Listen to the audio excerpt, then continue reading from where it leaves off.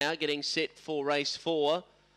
Open race on paper. The green light turned on, ready to go. Set.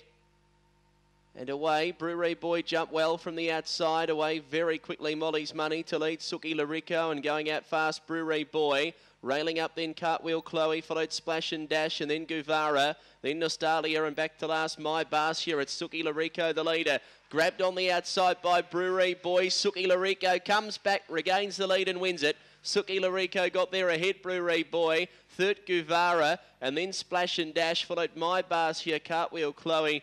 Nostalgia won at the last in, and back with those Molly's Money after showing speed. The run 19 and 80 for Suki Larico.